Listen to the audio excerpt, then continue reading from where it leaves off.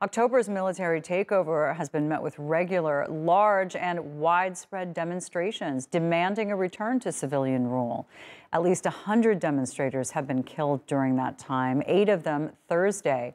In the past week, security forces injured more than 600 protesters. Following the recent violence, General Abdel Fattah al Burhan says the army will withdraw from politics.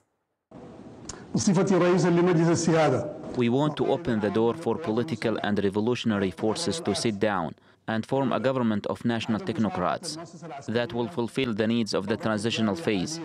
I hope these forces will start immediately a serious dialogue that will restore the unity of the Sudanese people.